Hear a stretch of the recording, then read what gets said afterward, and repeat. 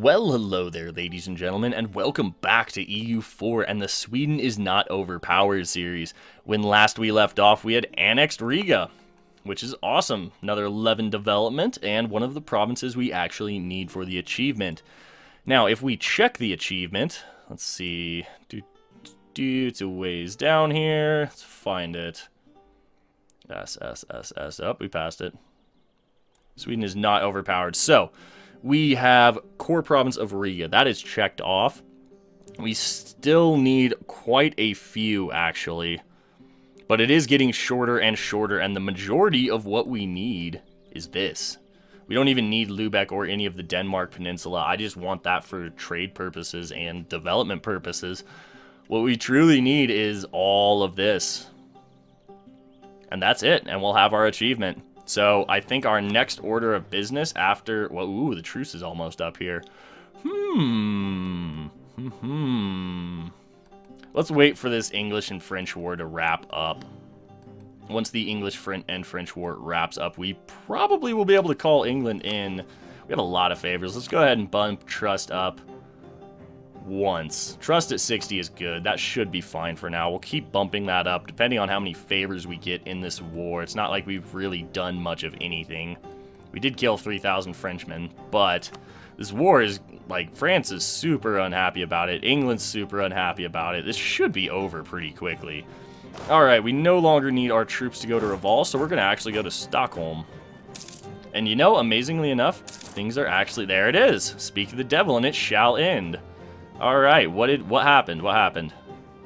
French conquest of Cornwall, peace. Ooh, France ended overlordship of Brittany. Oh, interesting, interesting. 90 ducats, and that's it. 4 favors. So, to that end, since we now have 23 favors, we're going to go ahead and use 10 more to boost our trust of England, excuse me. To boost England's trust of us even further, because we're going to need that. Now, the truce is up here very shortly. Very shortly, like next month. So to that end, I'm actually going to go here. Truce is up. There it is. Alright, so I did ask you guys a question at the beginning of the last episode, but I am kind of recording this in bulk, so I have not had time to look at the feedback yet, unfortunately. So, in the last episode, I asked you guys what we should do with Novgorod. I'm still gonna not do anything with them for now. I'll leave that up in the air. Let me know what you think down below in the comments. Alright, now our question is, do we get ballsy? Do we just go ahead and Dow Teutonic Order? We can call Brandenburg in on favors. England... Distant war, English manpower, war exhaustion. Yeah, it's distant war. Trust plus 15 is nice. Brandenburg can muster 15k, which would be helpful. Let's see how much the Teutons can muster. Teutonic Order. They only have 13k sitting, and they can only muster a maximum of 16. That's pretty pitiful. Oh, excuse me. So, unfortunately, we have to reconvert Yakmak. Damn Catholic zealots. Silly rebels. Alright, so we're gonna do that. This is already being converted, isn't it? Why is there a missionary there, then? Oh, the missionary's gone. Okay. So we have one other missionary, since Narva is now, part of our... Since this is now a state, we've already converted this. Let's just go ahead, I suppose, and start here, since there's been a rebellion for another 4 years. That's going to take a long time to convert. Let's check that. Yeah, that won't be done for another 5 years. Oh, that's awful. So we may end up having to pass one of these. I don't like how this would increase our institution embracement costs, though. I mean, our economy has stabilized, which is fantastic. So... courthouse. Is it really worth building a courthouse here? No, it is not. Let's see, Livland. Where's Livland? Livland is here. And this is in the Baltic, right? Riga already has a marketplace, I would suspect. Yes. So, Livland, how many building slots do you have? Plenty. Let's go ahead and build a barracks in Livland. I don't know why. Oh, we should have built a barracks there so long ago. And, last one in Schmaland. You know, no, we'll do one in Gjonj instead. And I think in Rip Money. But we are making... Oh, my goodness. Oh... That 7 ducats was fantastic from that war. But we are still making about 4.5. Which isn't bad at all. Okay, clergy, you need more land. Ah, why do you need more land? Hold on, exactly how mad are you? 99.9. Here. Quit complaining. Just because we keep annexing land doesn't mean you guys have to continue to complain. Now, we are going to give this to the burghers more than likely because that will help out our trade income quite a bit since this is a pretty solid little trading province. All we have to do is get it cored. More than likely, we will have an uprising over here. Well, Livland, you know, I think actually we will be fine, honestly. Yeah, look at the... Oh! I spoke way too soon. What round is this? 4th round. Come at us, Muscovy. Alright, let's go ahead and check everything again. Muscovy still has super high morale. We are catching up.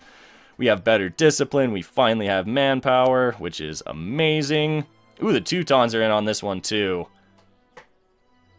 So, Brandenburg's in. We have crushed the Muscovy fleet right here. Get out. Get out, Muscovy. Muscovy has a lot of manpower, and they have 45k troops. Let's check everything. England, rip manpower. Brandenburg, rip manpower. Us, we have some manpower. I'm really glad we went ahead and got that 5% defensive bonus. So let's check what... Yeah, Novgorod is still going to attach to us. So let's just continue. There we go. We beat down the Muscovy fleet. And we captured a pair of ships. Excellent, excellent. I like that. So, to that end, we're actually going to go to Schmaland. We're going to dock up. Whose fleet is this? That's Brandenburg's fleet. Okay. Crush the Teutonic fleet. Now, we could go blockade them. You know, I think we actually will. So, we'll go ahead and... Pair damaged ships leaves us 6. No, we will wait. We will wait. In a month, most of our navy will be back up, so that is fine. Alright, Novgorod, get your troops up to me immediately. I need that those extra men. We're going to go ahead. Let's see. What is our army made of? That's not bad, so we're going to go ahead and build one more Condata infantry. There's my... Okay, so Muscovy's attacking in the south now. Brandenburg, what are you doing? What are you doing, you fool? We actually have a bit of an army this time, so I think things will go a bit differently than they did last time. Especially considering we have another fort here in Riga. Unfortunately, they can go around that, so I think we will probably... I don't know, we may relocate that fort. We may not. Mercantilism is right. Absolutely, give me that mercantilism. So, let's look at this. Cannot believe Muscovy has such high morale. That's ridiculous. Ah, that's why. Our army tradition helps with our morale a lot. We just don't have the prestige. We did get the Swedish military reforms, and I'm pretty sure that is a permanent bonus. Yeah, that is a bonus till the end of the game. Alright, let's look at this. So this is our land maintenance modifier. National manpower. We can afford to reroll you, I think. So let's see if we actually get a decent military advisor out of that. Alright, Muscovy is now sieging Novgorod. We could actually go relieve that. And that would probably be the smart thing to do. So, our navy's back up. Let's go blockade the entirety of the Teutonic Order. Fortunately, there we go. Novgorod's troops are here now. Now, you have a decent general right there. Fortunately, we have a much better general right here. So I think what we're going to do... did I get my infantry? I did. Okay, so we're going to go relieve Novgorod. Corrupt ambassador. Yeah, I'll take that 30 Diplo hit. No, we are not, actually. We're going to go down here like this, because I don't think they can get to us. They are scattering. You're going to Ladoga. Huh. You are completely abandoning the siege, which is actually good. I want you to abandon that siege. Let's see. As soon as this second army gets locked in, we're going to... Are we going to attack? Yeah, we have numbers. Do they have tech? No. And it's not like Tech 11's super important, so we are going in here. They still have the morale advantage, and we are taking a -1 from Woods. But I think since we have numbers and the better general here, we're just going to absolutely mow them down. See? See what I tell you guys? We did take some pretty heavy losses, unfortunately. About 1,500 infantry died. So if you guys are going to Notaborg on the 27th of June, we will be there on the 23rd, which is perfect. It'll be a defensive battle, and they're not taking it. Okay, this is fine.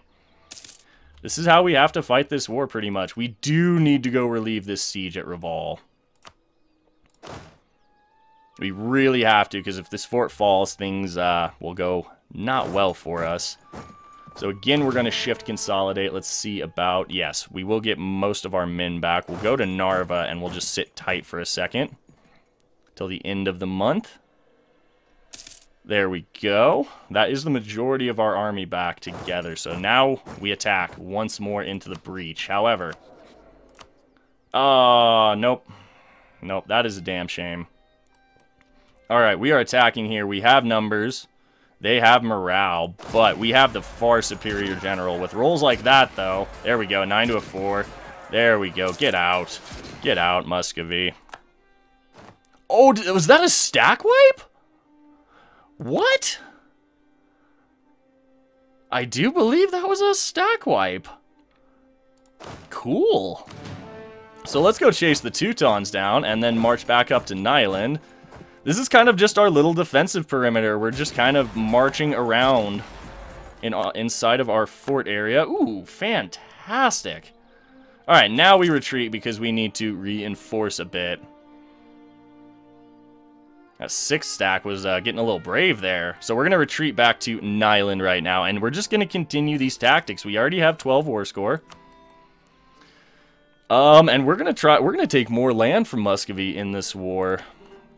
I think what we're going to do is we're going to take a bunch of land from up here and give it to Novgorod, which is perfect. I'm really glad we got Novgorod back for Novgorod. That level 3 fort is fantastic for this defense. Yeah, we just have ourselves a defensive bubble to rotate between now with the fort in Riga especially. So we're almost done culture converting in Notaborg. I don't know why we did that. It seemed like a good idea at the time. It seemed like a good idea at the time. Oh well. So most of our separatists have gone completely away, which is fantastic. Our manpower is actually fine for once. Amazingly enough, we can actually reinforce. We are losing 2 ducats a month due to said reinforcements. We have the Teutons completely blockaded, which is fantastic. Let's see. How much war score does that give us? Osterode. What? We occupy land in Muscovy. No, we don't. Yay, England pulling a naval invasion. Go, England, go. Alright, military access from Lithuania. Why do you want military access? Sure. Oh, perfect, actually. I didn't even realize we had this. Excellent. Oh, that's fantastic. I didn't even realize we had this. Okay, so we're going to go de-siege Goldingen, because it's kind of an issue. Well, it looks like England might be about to, so you guys are going to Rzew, which is where? Oh, there. Okay, that's fine. Yeah, I'm not super concerned about this northern Novgorodian land getting occupied anymore, as it's no longer a capital. All right, England's going to be a bro and go ahead and do that. You know, we could try and take down Sukov real fast, and we have a better siege leader. You know, I think we will.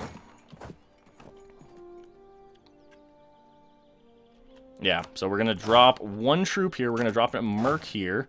You are going to grab Krenderman, and you are going to go to Sukov, and we're going to siege Sukov down.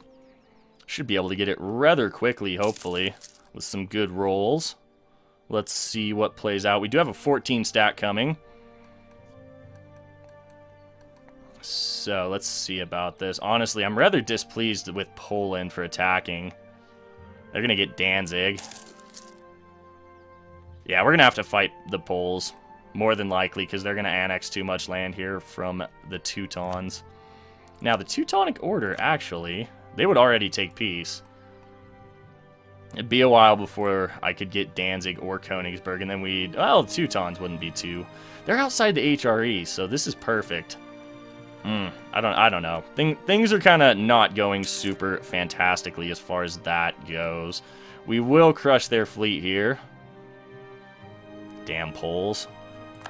Let's hope Muscovy can wreck the Polish. Now, see, the thing about it is, yeah, this... Ooh, wait, they actually broke their alliance with Castile. Let's improve relations with... I say that, but it's like, it's so tough to know, because I think Teutons are,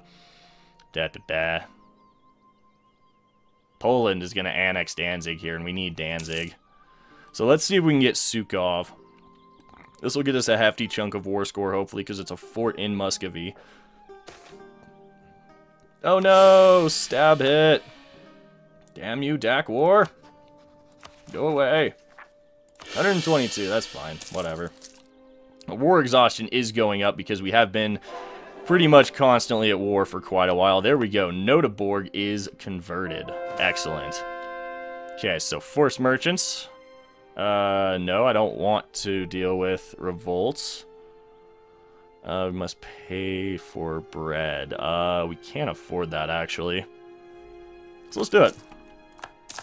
And I think we forgot to check the Merchant Guild estates.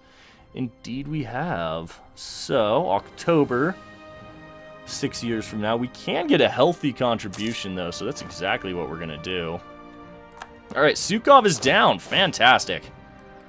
Luki is about to be down.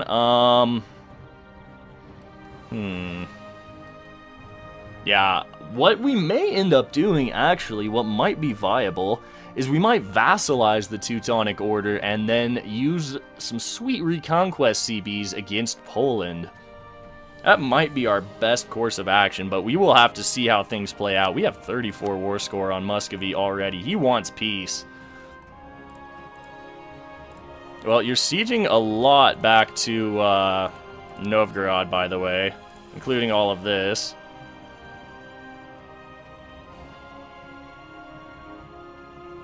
You would cede this to me. Don't like that. Let's see. Tikvin. Yeah, this would all go to Novgorod, and I think that's exactly what we want. That would be nice, actually. That would hurt Muscovy quite a bit. We could probably get him that, too. Let's just double check that. Yep, that would go to Novgorod. Coalition would form, but I think that's fine. I mean, we are using Reconquest CBs here, after all.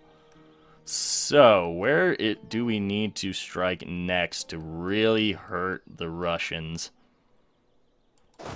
I think what we need to do is let's march to Ryazov and see what happens, since we now own Sukov. Oh, come on. Regency Council. 2 years. Weak legitimacy, so we're going to have to bank some Diplo. Oh, this Regency, though. Why? Why? Oh, that's annoying. Oh, well. You know, on that note, I think we are going to call it an episode here. Gosh. Come on, game. Why you do this to me? Oh, well, anyway, we are going to wrap things up here. So, as always, I want to thank you guys for tuning in, spending a little part of your day here. It is greatly appreciated. If you guys are enjoying the content, please do remember to drop a like down below, as it really helps the channel out, and subscribe for more EU4 content in the future. My name's Ori. I hope you guys have a fantastic day, and we'll catch you in the next one.